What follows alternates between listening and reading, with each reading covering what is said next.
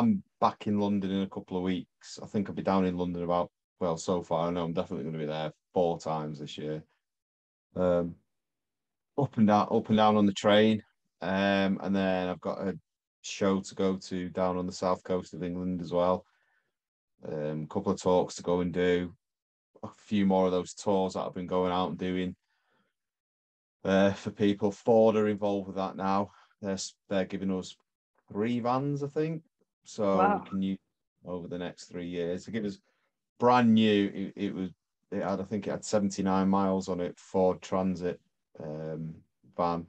It's like a car inside. It really was. It had every option you can think of. It must have been about 50,000 English pounds to buy it. I don't think I'd pay that much for a work vehicle, but some people do. I suppose you're in them more than you are your normal car, aren't you? But Yeah, then that's awesome. to go and throw a load of dirty tools in the back of it and on and off building sites, and then in and out, because especially the past couple of weeks when it's been raining and you're diving back in the van to shelter from the rain and you're covered in mud. And I suppose if you're a nice clean trade like an electrician or something like that, it won't be too bad. But it's always muddy and wet there. Yeah, it is. Yeah, my road's flooded at the minute. Really? Yeah, it's been shut for, I don't know, 4 days now, but people are still driving through it. And there's the road's shut. It's got road closed written all over it. People are moving the road closed signs out the way and driving through, getting stuck, and then blaming the local authority because the roads are flooded. Well, don't drive through it then. Yeah, there's that sign there for a reason. Yeah, exactly. Yeah. We're just still getting snow. We're supposed to get another 5 inches, I think, Friday, overnight, Thursday into Friday. So it was like 60 degrees here yesterday, Fahrenheit. And then, then it's back down to 28 today. Right. It's wild, but I'll be out of here in under a month now, back to Dubai. So get some sunshine over there anyway. So yeah, before it gets stupidly hot. Yeah, I'll come back home then. I'll as soon as it starts to heat up there, I'll be heading back, and it should be getting nice here by then. So yeah, I was speaking to Chris the other day, and he said it was really good weather at the minute. Yeah, he's loving it. He left here on the 1st, so pretty much at the peak of the day after he left, we got like 10 inches, 8 inches or 10 inches of snow. They were calling for like 20 some inches, but we only ended up getting about less than half of what they thought. But that was the day after he left. So he just beat it. And then he got back there and you could tell he was just like refreshed, like, oh, it's so nice here. Just after being here in the cold he was here for 3 months. So that went quick. It went really so fast. Him and I were just, because I told him that you and I were doing this, and I said, we keep pushing it back for like basically the last 3 weeks. And he's like, and you guys didn't do any while I was there. And it was like, wow, he's right. It really has been that long. Yeah. But it did go that fast. Good old catch up. Yeah, for sure. But yeah, it's good to see you so busy. Yeah. With everything, getting the word out there. I feel like since we last spoke, it's definitely turned the corner with what I'm trying to do. People are starting to recognise and understanding that they do need to do a bit more with the staff, with the people that they work with, and with the people that they work for. And even individuals now are starting to realise that we all need a little bit of help and support every now and again. And it doesn't matter. You can be the leader of a multi-million-pound company, or you can just be a one-man band that is just you on your own. No matter what level you are within business or within the workplace, we all need a bit of help and support. And a lot of people are realising that, and a lot of people are realising that it doesn't have to be all mental healthy and talking about everything like that all the time. It can just be as simple as a conversation, as simple as what we're doing now, just a good catch. Checking in with your friends, checking in with your work colleagues, checking in with the people that you do work with, people that you haven't spoke to in a little bit, and it does make a massive difference in people's lives. Absolutely. Yeah, it's just that's the sort of stuff that changes the culture, so to speak. Just creating that openness can prevent a lot of the major problems. If people feel comfortable when they're going to work, it's not such a toxic. Now, of course, you're still going to have those situations where that person probably should seek some professional help or whatever, but at least in that situation, they'll be comfortable enough to say that, to say, hey, I need a little bit of help or whatever. So just having that informal kind of approach to it. Yeah. Yeah. And if people are having more and more conversations, that they might start to realize, to think, I need to take this a step further, because what we're doing is great, but it's not enough for me. I need something more, need some more structure about getting myself back on the right track. And if people hadn't been having those conversations, people wouldn't realize how important it is, and how important it is to look after your physical and your mental health. Yeah. I think everybody gets, and it's just human nature, is you get used to feeling a certain way, whether it's mentally or physically. Like I have a bad shoulder. I've had it since I heard it playing sports in high school, and I had surgery on it, and it's given me trouble ever since.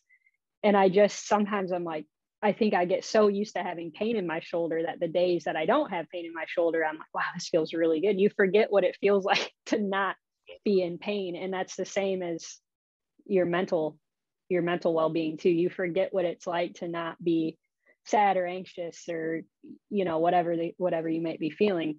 You forget how good it feels to be happy. Yeah.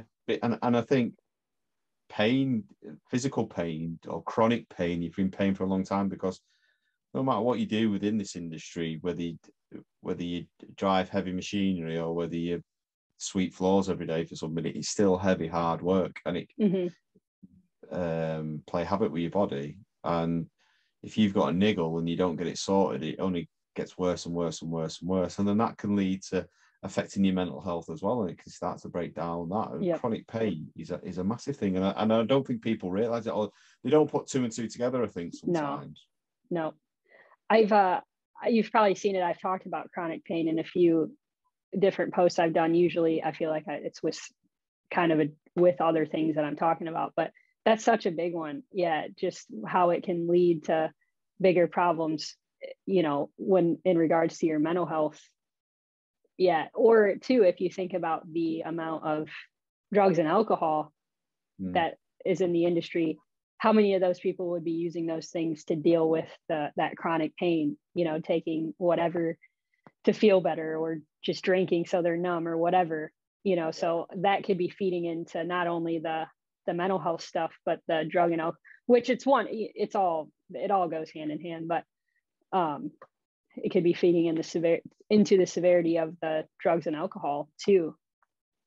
Yeah, absolutely. And it can lead on to other problems, and like say addictions, and then you think, oh, I need the alcohol or the substance, whatever they're using, because I need to function. If I don't have that, I can't function. And it turns into a vicious cycle, and it can be the horrendous place to be in. It's difficult to get out of.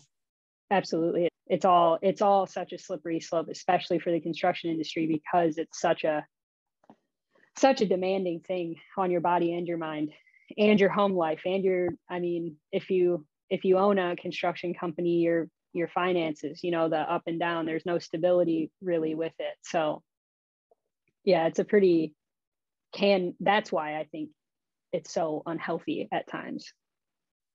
Yeah. And I think sometimes people think, oh, it's only one drink after work, and it's only whatever, and before you know it, you've gone down a dangerous path, and so one drink's turning into 10 drinks every night. But it is a slippery slope, and I think pressure as well can bring that, like you're just talking about then, about running a construction company. A lot of people now that I'm speaking to is the people that are running companies and saying there's pressure with labor shortages, there's pressure with finance, there's pressure with too much work. People are just overstretched so far and doing too much, because it is such a feast and famine industry, that they think, I need to make hay while the sun shines and get loads of work and loads of money. And what they're doing, I don't teach them, I tell people to set boundaries for themselves and learn to say no. I mean, we spoke about this a couple of times, but I think it is really important, because people don't want to say no because they think, oh, I might need that work because of this, that, and the other. But if you turn around to the, like I said it to the woman, so I've just finished the job today, just a little job, putting artificial grass down for somebody. And they said, right, can you give us a price for doing this patio paved area? I went, can, but I'm not going to be able to get to you till probably September time, something like that at the minute. And I don't want to give you a price now because the way materials are going, everything like that, it could be up and down. She says, right, okay, well, book a slot in for me around September time and we'll speak sort of June, July time, August time, and we'll get a proper price off you. And if the price is good, we'll go for it. It was like, yeah, absolutely fine. That's fine. Such an easy fix there, you know, instead of making promises that one of my mom's good friends was kind of, they had a quote done for an addition on their house and they were quoted one thing, and then it took him so long to get back to her, the price went way up. And then of course, then she's angry because they had been planning for this addition on their house, and the price, I mean, it was a significant increase in price. And then she's angry, and I'm sure that she probably voiced that to him, to the, you know, the contractor or whatever. And then that's all the stress that weighs on those people, upsetting people, all that stuff. But if you're just open up front, if you're just up front with them in the moment when they ask, you know, yes, I can look into this, but it might be different by the time that rolls around. You take the guessing out of it then. Yeah. And you take that pressure off yourself. Yeah, it's that unnecessary pressure that we put on ourselves. Not learning to say no, or not learning to say no in the right way. You don't have to be blunt or abrupt with people, say no, but you can just say, absolutely, I can do this for you. But one, I haven't got the capacity in a minute, and two, the way the markets are, we can change it around. And another one I say to people is that if you are too busy, but I'm scared of losing the work, I said, all right, well, if you don't want to damage your reputation or scared of losing the work, I said, what you probably will end up doing is damaging your reputation, because more so, more damaging. If you say to them, yeah, I can do it, and you don't turn up straight away, you know in your head that I don't know where I'm going to find the time to do this, putting more unnecessary pressure on yourself. And then they're going to be relying on you and waiting for you. And you're not turning up, so they're going to be phone calls. You're going to start getting anxiety when your phone's ringing constantly. Oh, is it that job, or is it this job, or that job, or whichever job it is? And then instead, just turn around and say, I can't do that job for you at the minute, but please bear me in mind for further works. At the minute, I just don't have the capacity to carry out that work. I would love to work with you, and I'd love to do the work for you, but I don't want to promise something that I can't deliver and let you down. They know where they stand. You know where you stand. There's no unnecessary pressure, and they'll remember, oh, don't use Rob because he promises you everything and he never turns up. Or the other flip side of it is, yeah, use Rob. He didn't get that job last time, but he told us, we knew where we stood, and he's always upfront and open with it all. And it just works out better for everybody. Yeah, absolutely. It's just that transparency and letting people know what your capacity is at the moment. And honestly, if you can even frame it this way, if you have somebody who gets upset with you about being honest and just telling them where you're at, is that really the type of people you want to do work with anyway? Like, I know that probably sounds bad, especially from a business owner's perspective. You don't want to turn potential work away. But I hear my mom say that all the time with even what she does with, you know, running out like party buses and stuff. If somebody wants to give her a hard time about her pricing, in her mind right away, she's like, I kind of hope they turn this down, because I don't really want to deal with this.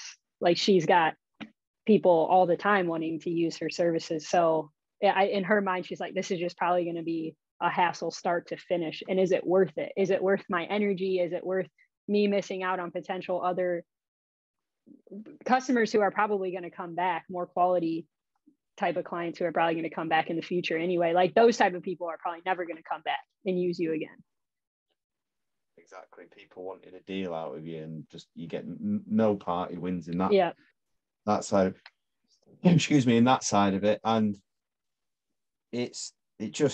learning to switch off as well in an evening. Cold pizza and Coronas. Cold pizza and Corona is the way Yeah. to do it. Yeah. Like a year ago, probably, I would have been sat in front of the computer, either working a price out or doing something. Yes, I do need to get these prices done, and yes, I do need to get all this content out that I've got. But it can wait till I've got a bit more capacity to do it. I need this downtime to rest, recover, relax, re-energize, and more than anything, get a bit of motivation to do it as well, because you can be doing, it's great being busy and having all this stuff going on, but if I'm doing it 24 hours a day, 7 days a week, I'll soon get sick of it and think, I don't want to do this anymore. Yeah. And then you lose your momentum with it, and you end up doing a half-assed job. And people go, oh no, I'm not using Rob anymore because he's not putting effort in like he used to. Yeah, exactly. And it's really important to switch off. I've seen an interesting post on Instagram today saying, should we have two phones? So one's your work number, one's your personal number. Now, I used to have two phones for work and one for personal, but then people end up with my personal number anyway. And then, so if my work phone was switched off, they ring me on my personal phone and all that sort of stuff. But again, that was before I used to set boundaries for myself. I shouldn't have given my mobile number out. Yeah. And it's all about learning to set these boundaries. I think that's a big one that I'm trying to push at the minute with people. And you can still set boundaries even after the fact. Even if they do have your phone number, you can say to them, hey, I will get to this, but I don't take calls after business hours, or, I'm hanging out with Lou and the boys. So I'll get back to you when I'm available again. Like, you can still set boundaries after the fact. I think we all get guilty of, oh, I should have let this person know or set this boundary. Now it's out of control, but you can still reel that stuff back in. Yeah. And you might have to tell some people a few times. So, some people don't really get the hint the first time you tell them, but after a while they will. Yeah. And it's good that you're doing, because it's a two-way street business as well. Although the people are spending money with you, getting you in to come and do a service for them, on the flip side of it, you've got to make sure you're working for the right people. And like you said it before, are these people that are ringing you at 9-10 o'clock at night and putting unnecessary pressure on you and not listening to you, and not realizing that you do have a family life or a life outside of work? Mm-hmm. Are they really the people that you want to work for? Yeah. And it's worse too, I think, because now, like, we live in a time where everything is instantaneous. We have 100% access to each other whenever we want. And it's just like, it's so unhealthy, like, I think it used to be, you wouldn't call people after, during like dinner time. It's crazy to me how many phone calls my mom will get, like, for like people wanting to my mom and stepdad both own businesses, and how much their phone will ring during like the evening when people know they're at home trying to relax or whatever. Like, there's just so much direct access all the time to people, and it's become out of control, I think, all of that stuff. I did a podcast with a guy called Chris Shaw, and he runs a really successful small domestic construction company in the northwest of England. And he says he has to, when he goes on holiday, he has to switch all his notifications off. Yeah. Or even in an evening, he says he'll be getting emails off clients at 12 o'clock at night, or the client's probably going to bed and sat there and thought, right, I need to email Chris. And his phone will be buzzing away, and it'll then give him the, I don't know what's the right way. It's not anxiety, but like when you want to look, like you need to look all the time, and then you might read it and it might be a crappy email, and it's like, oh, that's it now. I can't sleep. Get to sleep. Yeah. Oh. I kind of refuse to, after a certain point of the night, I refuse to look at my phone anymore. Especially, I don't like. I've kind of gotten rid of a lot of, like, I don't have Facebook anymore. I don't have Twitter anymore. I just have Instagram, and the stuff I follow on there is not, there's not a lot of like drama on my feed. So But at one point in time, that's how I like just scrolling social media, you get like that. You get like in a bad mood just because people are awful to one another. And so I got to a point where I just had to put my phone down. And then I eventually got to the point where I just started getting rid of stuff because for me, none of that stuff is worth losing my peace of mind over, or losing sleep over. Absolutely not. And I think Facebook's terrible for it. And Yeah. I very, very rarely go on it. Very rarely go on it.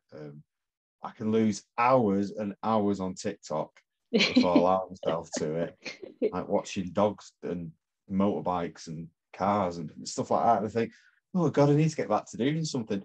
And I have to say, if I'm sat editing a video or a podcast, I'll have to put my phone away from me. I mean, even now, while I've been doing this, I've had how many notifications there? Well, I've had, well, you probably can't see because it's too bright. I've got about 29 notifications to get back to, and it's buzz. I keep moving it because I can hear it vibrating, going off constantly. But that's a lot. That's how our Oryx Consulting, there's like 19,000 followers on there, and it's just constant. Like I turn the notifications off on my Instagram because I can't do the buzzing if I'm working or whatever. If just even hearing that buzzing like pulls my attention to that, and it's just all of that stuff you can get back to later, once you've finished the things you need to do. I'm just too ADD. I like it, like instantly I hear it and I want to look at it. Yeah. I've got attention span of a goldfish. I can do pretty good, but sometimes I'm like, any distractions like that, I'm like, I have to block them out. Yeah, I am. Especially if I'm sat in front of a computer and I'm doing something that you don't want to do. Yeah, well, do you know what? I was going to say that I don't enjoy, but I am starting to enjoy like the blog posts, bits that I do, the video editing. Now I'm getting my head around the video editing. Yeah. I'm starting to know all the shortcuts and stuff like that. I'm like, oh, right, because I did one. I edited a video 2 weeks ago, or no, just over a week ago, and it was only like a 12-minute video. That would have taken me 2 days to do. It took me 5 hours, which still sounds like an astronomical amount of time for like a 12-minute video. But when Lindsay, for editing these down, looking at clips and redoing clips and making everything marry up, and it's a lot of work that goes into them. But it is. I used to lose focus so easy on stuff like that, but now I can do it quite quickly. Well, not quite quickly. You get into like a rhythm of it, and like knowing sort of what you have to do to make, so when you're to the point of like, say, posting it on YouTube, everything you've done leading up to that, now doing that part's easy because you've got the thumbnails you need, and there's like a rhythm of it after a while. But yeah, they can be super monotonous. I like that one of me, you, and Chris was like close to 3 hours long, and I always watch them back, just to make sure there is no like audio issues or no videos cut out or whatever. So I always watch them back, and then you have to I split those up. So then you have to find a good spot to make it seem as natural as possible. And yeah, they're they can be very monotonous. I get an iMovie legs a lot when it starts to get, when you're working it too hard. So then things freeze up, and sometimes I want to throw my laptop out the window, but they always get there in the end. I think the same could be said for like monotonous tasks at work. Yeah. If you're doing repetitive stuff over and over, it might not be physically demanding or straining, but you can switch off, and then especially in construction sites, it becomes dangerous, and you've got to because you get so absent-minded about it. Yeah. Because you're in such a, it's like muscle memory. So at some point, like your body's just doing all these things, your hands are doing all these, and you're not even thinking about what you're doing. Excuse me. Yeah, that's exactly it. And if we're not at the top of a game, then it's not, you could become a danger to other people. Yeah. And that's another thing I've been trying to tell people. I'm like, would you allow somebody to come on to your site that's intoxicated? They go, no, absolutely not. I said, well, why are you allowing your staff to work in these conditions? Why are you putting your staff under these conditions? to do that, I'm making them miserable, making them resentful, and making them depressed, and working in unhealthy environments, they're going to switch off. They're not going to want to pay attention. They're not going to want to work for you. Yeah. And then they could switch off, and then the next thing, they could end up getting crushed by a plant, or dropping something off a scaffolding, or not fitting something correctly that needs to be like a sign outside a shop.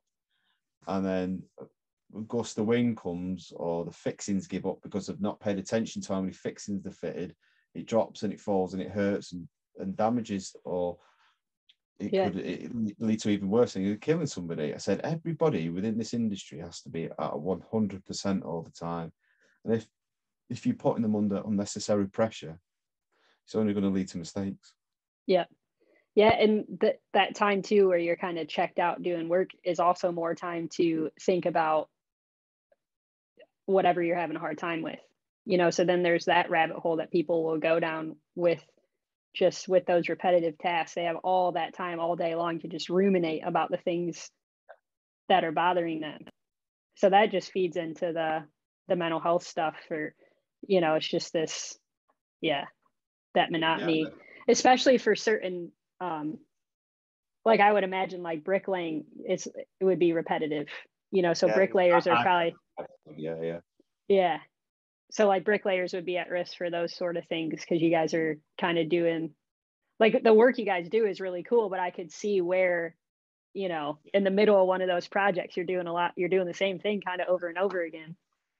Yeah, it gets, I mean, there's some people that I speak to, and they're like, oh no, I love it. I absolutely love it. I'm like, it bores me. Yeah. If I do too much of it, I get bored of it. But yeah, you can definitely sort of zone out and then just start chewing on whatever's going on in your own mind. You end up catastrophizing it. Is that the right word? Yes. Yeah. And making it worse and worse and worse. And another one was driving. I used to do a lot of driving, and just sat for hours in the pickup or in the van, and just back and forth up and down the motorway, especially this time of year when it's dark in the morning, or it's not, but especially in the depth of winter when it's dark in the morning, dark at night, and you're just in a gloomy environment all the time. And then the only time you're in the daylight, you're working, and you don't want to be there. Yeah. And people, I don't think people realize the power of just those little things, like the seasonal stuff, the lack of sunshine. Like, we never have sun here from like October to May. We just don't have sunshine. And it's dark, like you said, it's dark in the morning, it's dark early in the evening, and then I can sort of feel myself sometimes as the sun starts to go down. I'll start, like, that's kind of when I'll start overthinking stuff, and all, like, just those little things that of course are outside of your control, but sometimes you just have to tell yourself, this is only because of this. This is only because I haven't gotten any vitamin D for months and months and months, or whatever. It's all, it doesn't have to be because you're messed up or sick or anything. It's just like a compilation of small things that are out of your control that you just have to get a grasp on, and be able to tell yourself, like, I'm just tired, or I kind of got the winter blues a little bit, bored. Yeah, there's a medical term for it over here called SAD. So it's seasonal affective disorder. Yeah. Yep. So if you're feeling sad, it might just be the weather. That's a real thing. There's another thing. There's another acronym I used to like to use with, I may have told you this before, I love to use with teenagers because it was such a simple way to look at it. It's called HALT. You got to ask yourself if you're feeling like edgy or anxious or maybe a little irritable or sad or whatever. Everybody's different, but ask yourself if you're hungry, angry, lonely, or tired. If 9 times out of 10, of course, if there's nothing major going on, like you're not having some major life things happening or whatever, but a lot of the times you can narrow it down to one or more of those things. Like hunger is a real thing. Like, people get hungry and then they get short, and then it just is like this domino effect on whatever, your work or your wife or whatever. Tired is a big one too. I'm terrible for tiredness. If I'm tired, I just turn ratty and snappy and horrible with people, and you can really tell when I'm tired. Yeah. And again, just pushing yourself too hard all the time, and Yeah. learning to switch And off. not recognize I just need to go. I need a couple good nights sleep to get back to, because when you get overtired, it's sometimes it doesn't even, one night of sleep doesn't even fix it. You need like a weekend where you just sleep. Like you have to give your body, your brain especially, that time to catch back up. Yeah. You know, It's it's like your brain's full of lactic acid because it's just working constantly all the time. And yeah, people will pinch time out of the sleep time, yeah, won't they? The time off to do work, to do that extra bit. yeah. I mean, like Henry Ford came up with it, didn't he, with the 8-hour working day. So you had eight in the 24 hours, you'd have 8 hours sleep, 8 hours rest, 8 hours work. But it never works like that, does it? You end up doing 16 hours work. It's work, yeah. Not enough sleep, and then you try and fit exercise in it and socializing and family time else. and yeah, it doesn't. No, it doesn't. Yeah, I think we just kind of lose track of those things over time, and like how important just those little things are. And now we have that, I think you and I have talked about this before too, it frustrates both of us, like that hustle mentality of I'm just hustling all the time, and I'm, getting this done so I can have the nice car and the nice house and all this stuff. And that is just so, nobody hustles 24 hours a day. Nobody's capable of hustling 24 hours a day. Like you have to unwind and turn and switch off. Yeah, you do. You need to. Yeah. And people need to realize that what they see, all these people saying you need to be up at 4 o'clock in the morning and going to the gym and going and doing this, that, or the other, and working all the hours, because if you're not working, the competition's working and they're going to get ahead of you. But yeah, that competition will burn themselves out in the long run, whereas you For can sure. steady away, you keep going, chipping away at it, and you're doing it at your pace. And a lot of these people that you speak to that have made it, whatever that is, and got to that destination where they wanted to be, and they've got a good bank balance.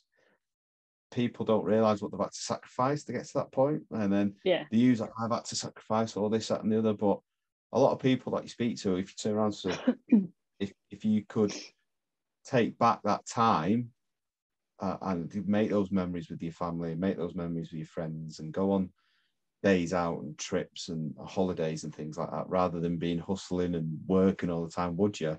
I bet inside 99% of them would say, yeah, absolutely. I wish I could take that time back. Yeah.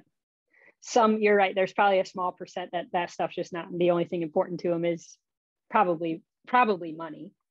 But I think there is tons of sacrifice, and it, like, life's a trade-off. You just have to ask yourself if that's what you want. If that's what you want, that's fine. You just have to realize what that's going to take to have, and what you're going to, on the other side, what's going to be left behind that you don't get to have. And it's the same if you choose to kind of live a more level or stable where you can do both work and life. But everybody's different. Everybody's desires are different. And it just depends if you're willing to make those sacrifices, because it's true. Like what you said, it does take, that kind of lifestyle takes tons of sacrifices. Yeah, it does. And for me now, we've said it before, haven't we, that I worked by myself time. So I can go off and do bits that I enjoy. I can go off and do podcast recordings or whatever. Like tomorrow, I won't earn any money tomorrow doing what I'm doing, going and doing these recordings and things like that. Well, I do it because I enjoy it, and I'm doing it with good people. And I can earn enough money in the week or the past couple of weeks to allow me to have these days and go out. Like was it last week or the week before? I think it was last week. I just took a day off in the week. I had work booked in, but it was raining. So I thought, you know what? I don't want to work in the rain. I've done enough of that. Yeah. So I just came home and spent the day with the kids. And then I had a friend come up from London, and we spent the day with him. In fact, it was last Wednesday. He came, stayed over here, and we went out for the day. But no, it's important to. I could have gone and earned some money, but would I have had that time to go and do what I wanted to do instead of going out and earning money? At the moment, I'd rather. Are my bills paid? Yes. Have we got a little bit of money behind us? Yes. Am I comfortable? Yes. Right. I can afford to take these days off. Yeah. I can afford to go and have time for me and do the things that I want to do, the things that make me happy. Because if I'm happy, it feeds positivity. And I know the destination is not to be happy all the time, because if you are happy all the time, then it just becomes a numb emotion because you don't know the difference between everything. But it's just giving me joy, giving me fulfillment, and that's what matters. Yeah, I'm really enjoying it, and I'm loving the life balance. And yes, was it yesterday, Monday? I was at Louise's mum's house, and I seen a couple of vans for the old company that I used to work for. And it was weird. I like this weird feeling in my stomach, and like, oh, I miss that life. And I thought, no, I don't, because I wouldn't be doing what I'm doing today. I'm off on a Monday. Like I've had Monday, I've had Monday off as well this week. So I had the whole weekend. I had Wednesday and Thursday with Lee. So I've had 4 days off in the past 2 weeks. Yeah, which you probably never have done. No, I wouldn't have. I would have been. I was actually talking to Lee about it. We were sat on the sofa watching some on Netflix, and I said to him that I've got a part of me inside me that's like, you should be doing something, blah blah. But imagine when I was in that mindset of the toxic hustle and you have to work all the time, that feeling or that noise would have been so loud that I would have had to do something to try and pacify it and shut it up and go and do something. Yeah. Whereas now it's like a muffled, where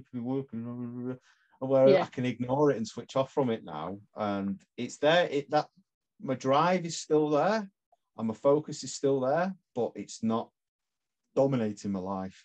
I can.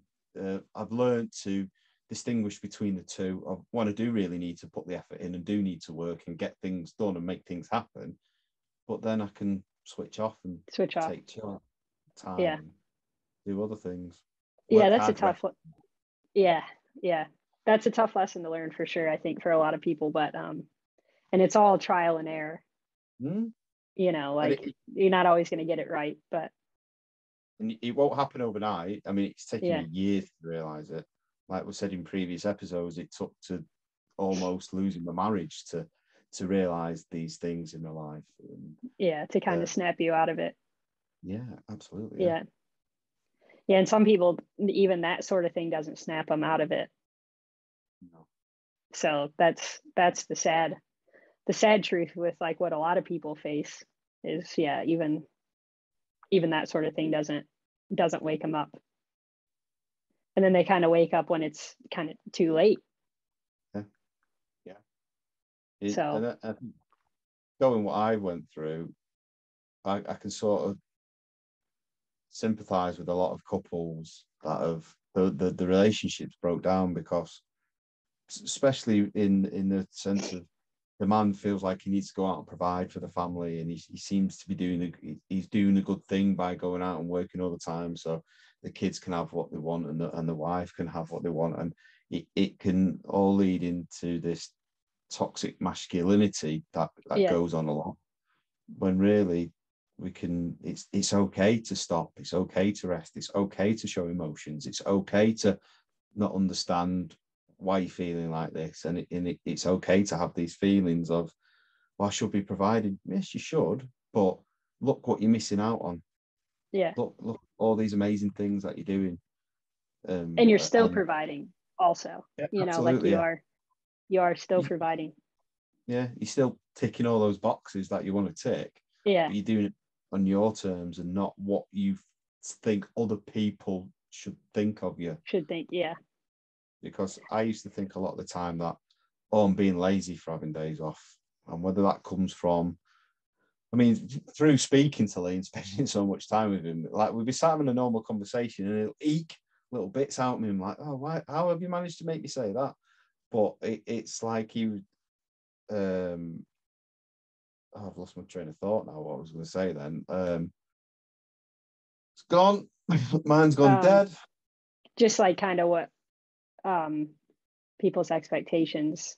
Yeah, that was it. Yeah, so I thought it was down to the fact that because I was an underachiever at school. I know I didn't leave school with good grades, if hardly any grades, and didn't go on to do further education, university and college or anything like that. I went straight into an apprenticeship and worked. I always used to feel like I needed to make up for that, because I used to think that I need to keep working hard, because I need to think people need to realize that Rob's a hard worker and he's not lazy. And looking back now, it's probably to do with the fact that I used to be lazy in school. And I don't even think I was lazy in school. It's because it just didn't work for me. Just wasn't your thing. Yeah. Yeah, it wasn't my thing. And there's always two sides to that coin too. Like, the people who are like, I was like good in school, especially at the college level, but then that sort of becomes the problem with that is that sort of becomes your identity. It's like I graduated, I got my master's degree with like a 3.8 or whatever, like a almost perfect GPA. And, but then that almost becomes like your identity. Like, okay, I went through this really weird thing after school. Like, okay, I'm not in school now. So what do I do? Like, who am I? What, what am I good at if I don't have school? Like, I can't be in school forever. So, I mean, I could, but I've already spent way too much money doing it. So yeah, like there's like the flip, there's the flip side of that too. So even people who do well in school still have that struggle after school with, finding out what it is that they're even good at, or if I go to school for something I really want to do the rest of my life, or, there's all those internal struggles, even when you are good at school. So, that's why it's important not to compare yourself to that, or to look back on that and be ashamed that you didn't do better. It just wasn't your thing. It's just, there's nothing wrong with that. I mean, we all have our thing. And that can be, you can put unnecessary pressure on yourself that I did well at school, so now I've got to obviously do well in the work environment, or exams that are coming up. I should be getting these grades and I should be achieving this because of I'm good at this sort of stuff, and it's can be a big weight to bear on yourself. It is, yeah, because you have so much success. Like I was so used to being good at everything I did. I like got the good grades, and I just and all that stuff. Like I didn't, when I was interning, I was good at that. When I was working in a community mental health center, I felt like I was pretty good at that, and I was also working at the time, and I was able to juggle all these things, and all that just came to a screeching halt. And you're like, yeah, what am I good now? I have to find something else that I'm good at. I have to go find, and then you're just spinning your wheels. I did spin my wheels for, I feel like I'm just kind of, I graduated almost 4 years ago. I feel like I'm just kind of starting to get like a grip on what I want to do and kind of the direction I want to head. So all of that stuff, if I would have just taken a minute and not put so much pressure on myself and kind of just sat down and sat with all of that for a little bit, I probably could be a lot further ahead than what I am. But I just instead spun my wheels because of those unrealistic expectations, or not even unrealistic, unnecessary. All that stuff is just unnecessary. And if you really sit down and put it into perspective, the people that you think are thinking about you probably aren't. They've got all their shit that they're working through and they're not thinking about you. Oh. So worrying about what they think about what you're doing is just a waste of time and energy, I think one of the most freeing things for me was realizing exactly what you've just said there, that they probably don't care. And it's not that they don't care about you, it's because they've got their own shit going on, and they're not doing it on purpose. But it's this massive pressure that we put on ourselves that we must keep up this persona of everything like that. And I think I think thinking back now about school and stuff like that, like you were saying, the pressure that you put on yourself because you were getting the good grades and everything like that, and exams come up. I went the opposite way to it. I think I just automatically gave up. I'm rubbish at this. Why should I even bother? And Yeah. that's what I used to think about school. And it's all about balancing it and realizing it. And like you've said many times before, Lindsay, it comes back to the why all the time. Why? Yeah.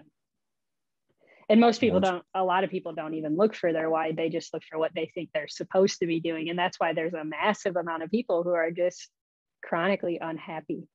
Just, they can't find joy in anything they do. And I just feel extremely lucky because I've worked through that stuff. And I do have a lot of things in my life that bring me true joy and bring me true meaning, and I feel lucky. And that's why I keep pushing forward with this sort of stuff, because I want more people to feel that way, especially in a population of people who struggle so much. Yeah. I'm always thinking, okay, well, that wouldn't work or that didn't work. Let's try. Like, that's why I'm always kind of trying to push through that stuff, because I think more people should get to experience like what you're doing right now. Like, you seem to truly like what you're doing right now. Yeah, massive. It's huge. It then doesn't become work. Again, it goes back to, you have to set your boundaries for work and life, because you can have too much of a good thing, but it becomes a pleasure rather than a chore. It doesn't necessarily become easier, but it become more enjoyable, I think, is the best way of putting it. There's no expectation. There's no or certainly with me, I sort of go with the flow and just go with whatever I'm feeling.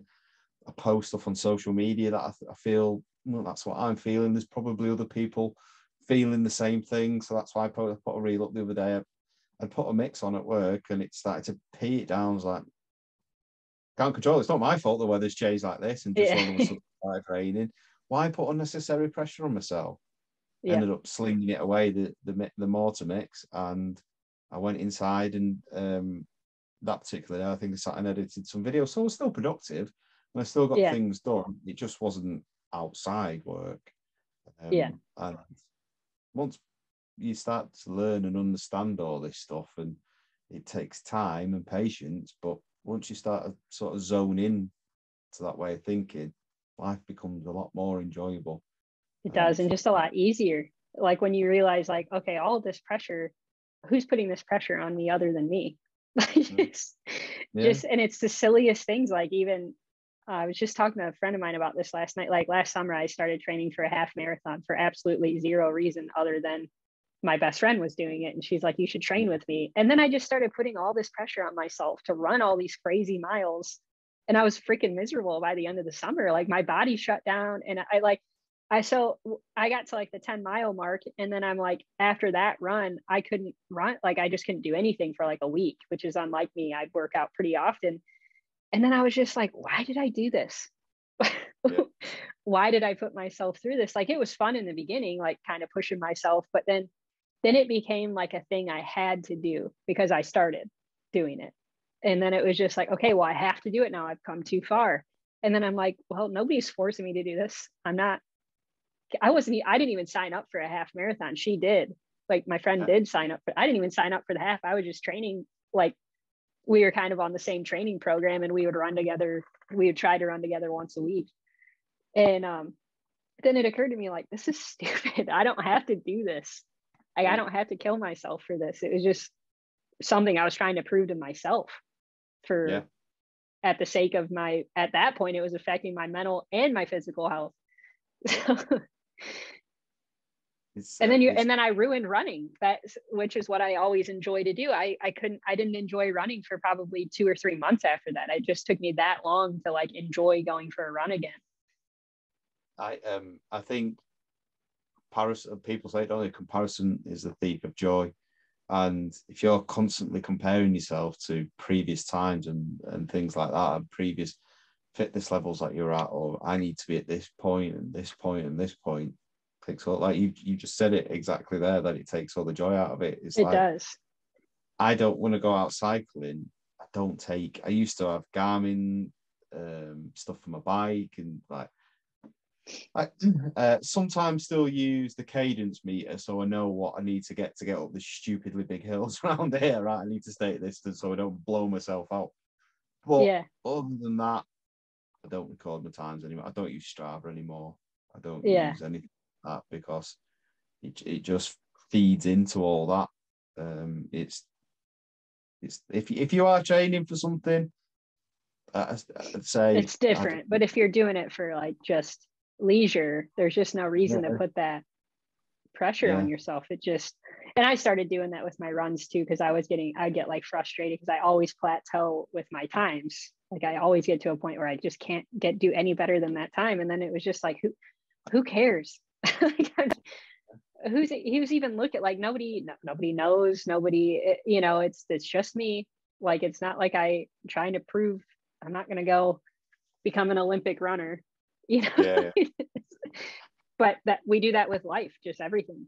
Just fitness is just like a good example of one of the things we do, but people tend to do that with life in general. Like you hear women all the time put this on pressure on themselves, especially in like when they reach 30, like I have to have kids now. It's like, no, you don't. There's no rule that says you have to have kids by 30. There's no rule that says you have to be married by 25. Like just relax. That stuff will happen when it happens, And the more you pressure yourself, like the more your body gets stressed out, and you're probably going to have a harder time doing that stuff anyway. Like it's just, people never let life come to them. They're always, forcing life to do what they want it to do, No, you make a very good point there that people do put humongous pressure on themselves. Like, oh, the person who I went to school with is living in a massive house and earning this much money. From the outside, it might look like they're killing it at life, when really inside they might not be. Yeah. And if you think about like the couple, say for like couples, for instance, who like they seemingly have it all together, they've got the nice house and the cute kids and all that stuff, and they'll post on social media about how happy they are, and then them off social media and they're absolutely miserable with one another, like fight all the time, and all of that stuff is just, I don't believe anything I see on social media. It's just, I think comparing yourself to anybody on social media is a bad idea.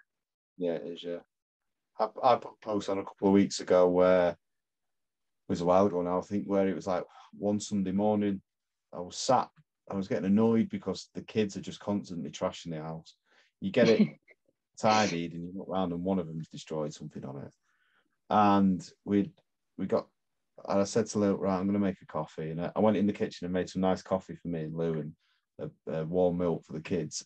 We had pastries and stuff like that. And I don't know, it's just, like when you get one of the moments, I was like, you know what?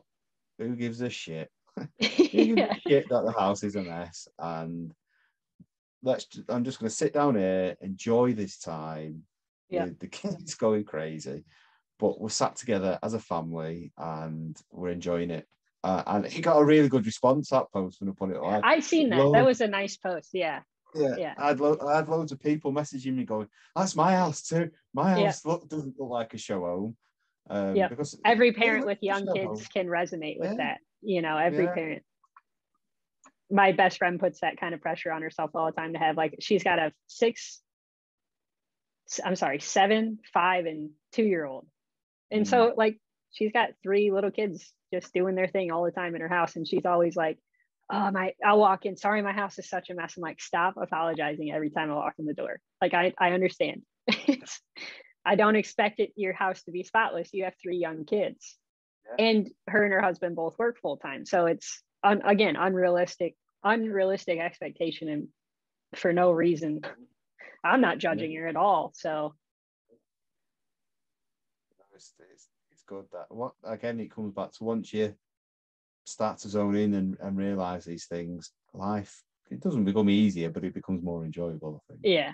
Yeah, you just like sweating the small stuff, and we're all guilty of that. Like I definitely don't have that one down pat. Like so the day Chris left, his first flight got delayed by like 2 hours, long enough to make him miss his second flight, the big flight back to Dubai. And I took him to the airport, and we realized his flight had got delayed, and that he was going to be rerouted he was going to have to fly out of New York, but then they rerouted him through Boston. but that flight didn't leave until 10 o'clock at night. And he was supposed to leave New York at like 10 o'clock in the morning. So it like extended his day, his already long trip, by like 12 hours.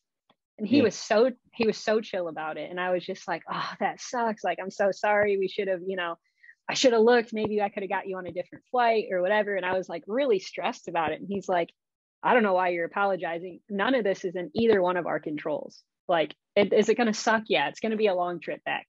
But what am I going to do? Like, you can't do anything. And then I was like, he's right. Why am I stressing about this? He goes, at least you get to, because his flight was really early. So we left the house at like 3:30 in the morning to get him up to Detroit. He's like, at least you can go home and sleep if you want. He's like, I'm the one that has the long day, not you. Like, well, that's true. But it wasn't even my flight. Yeah. He ended up booking a hotel in Boston so he could sleep for at least a little while, because he had like 8 hours to kill. Yeah. So it worked out, but I was stressing myself over, and it wasn't even my flight that got delayed. And it's just, so I'm definitely not an expert in not sweating the small stuff, that's for sure, but I try. It's a constant learning. Yeah.